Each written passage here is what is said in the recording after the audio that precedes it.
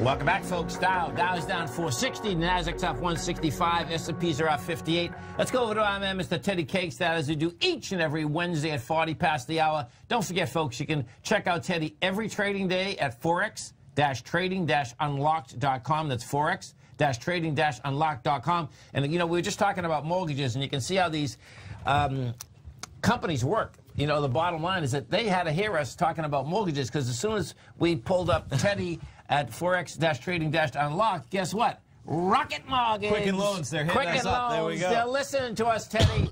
They are. Big data's everywhere. Big right? data, I said, man, they're spending money right now. They're calling me. They're doing everything. Yeah. We were just going through mortgages, Teddy, and we pulled up there. I says, look at that, man. I said, you know, the rates are low enough. They're calling me to refinance. They know the math. We went through it. We pull up Forex Trading Unlocked, and boom. There you go. Boom. That makes sense. So, we get action, no doubt, right? We certainly do. We certainly do. You know, it's kind of funny. We had a lot of swing trading things and a lot of news over the past couple of weeks that we've talked about. And I think today is the first time we're not going to be really talking about central banks or anything like that, which is kind of nice. What's very interesting is I think that we're coming into a period where it's showing how the U.S. dollar is a very reluctant bull. Yeah. That there's nothing that we're doing in the U.S. that's really making the dollar strong. It's just that the whole world is doing everything to make themselves weaker against us. It's just like this morning, right when we started the program, that euro took a dive, man.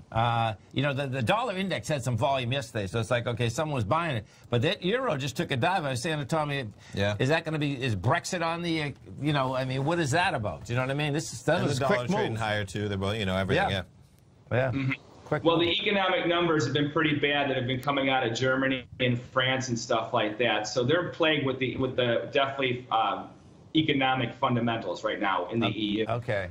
And then Brexit, we know that obviously a hard Brexit is the best thing we can hope for, if anything, on October 31st. And to be quite honest with you, I don't think it's going to happen, and the trend, and that's the one thing I think what's giving the dollar index is the biggest lift right now, is that the pound and a lot of other currencies actually are eroding against the dollar. But you look at the yen, Tommy, I know you love the yen. Yes. That market right now, we know that the interest rate variable is pretty much stable with that. You know, so as far as that's concerned, that's the only currency I think that's going to remain a bull against the dollar right now for quite some time. I don't think it's going to change either, which is kind of ironic, you know. Yeah, it's you know, trying to figure out I mean, the yen looks to me like it really is going to try to go after 99. You know, I mean, it's that banging in, you know, that flash crash down there, you know, it's like, okay, it was that 104.87 was hanging out there forever. Well, guess what? We hit the 105.5, so it's like, okay, that baby evidently is game once again. I think any rally in the yen is one you have to sell right now. Okay. Any U.S. dollar yen, you have to sell the rallies right now, for sure. So, and I think it's going to be the one that's going to take the lead going into the rest of the year, because we already know that with the EU, I mean, look at how the euro has been trading for the past 6 months. It can't, even though it's looking a little bearish today, it can't seem to catch a break or a rally no matter what, you know. So the pound's the one that's in the free fall. That's not going to end, and I think actually we might see the pound continue to trade lower up a year from now. It could keep this trend going. Sure. Boy, when you take a look, you know, I get a long-term, well, to 2016 with the euro up here. Man, they've really lost some big value, man. I mean, you know, look at that. I just put it back 10 years, Teddy. Right. And, you know, if you're owning those currencies, you go from 150 to 110. Wealth. 150 to 110. It's a real deal. That's a big number, man. Yeah. And, well, I know we don't trade the Argentina peso, but how about that yesterday? Oh, my God. Yeah. That's crazy, man.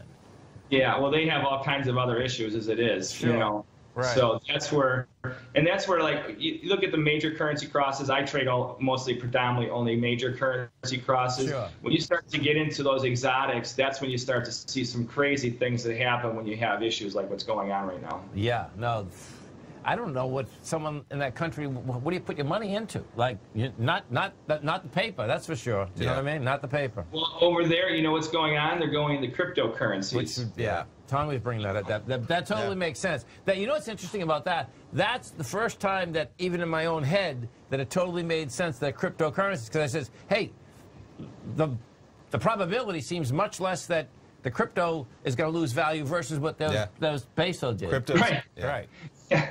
You got better odds with Litecoin than you do with their own peso. That's amazing. That really is amazing. And so, you know what's going to be interesting, guys? I think that people need to pay attention to is that the South Koreans with the Japanese right now. Okay. They're starting to stir there, and I think that if this thing doesn't start to get kind of mediated within the next couple weeks, that's going to become an issue going into the fourth quarter, and that could start to cause a lot of shakeups in Asia as well. Now, tell me what you're talking about. Then, are we talking about a currency war or? Well, it's a trade war and a currency war against South Korea and Japan. So they're not necessarily friendly to begin with, and it seems like. I was actually just talking earlier this morning with somebody. I'm like, I think we need to take all the world's leaders and send them all back to kindergarten for 1 year. Yeah. Nothing happens for 1 year because nothing happens anyhow right now, and then see if they can come to the table next year. You know, great idea, man. It's seriously, and that's what's going on with Japan and South Korea, and now you also have the Chinese numbers that are weakening and blah, blah, blah, while you have other markets that are thriving. The last thing they need is an intra-zone, trade zone tariff war going on, you know, so that could really start to change, and that'll affect our trade as well. Oh, yeah. I mean, there's huge amounts of factories in South Korea. I mean, it's, before China come around, South Korea was the #1, you know, I mean, remember it used to be Japan, then it was South Korea. And then, of course, China opened up, and China took not all of it, but the bulk of it. But yeah, there's no doubt there. That's pretty intense, man. Yeah, it's a powder keg brewing.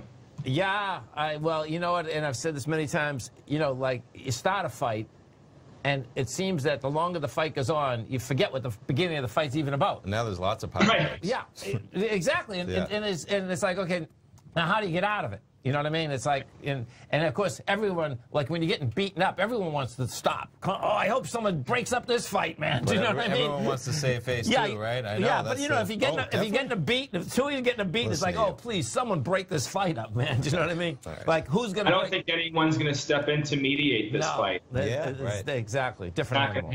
Yeah, different animal. So and.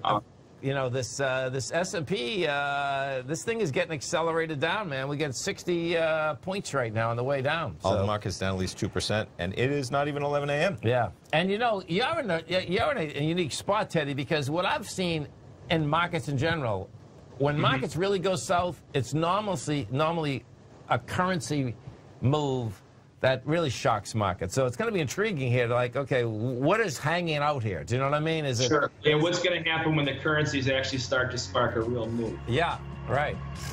My God. Listen, folks, every trading day, you can check them out at forex-trading-unlock.com. It's forex-trading-unlock.com. Teddy, you have a great week, a safe week, and of course, we look forward to speaking to you next Wednesday. Thanks, gentlemen. You guys have a good one. Thank you. You too, Teddy. Thanks, man. Stay right there. Tommy and I are coming right back. Dow's down 490. Nasdaq's off 171. S&P's are down 61.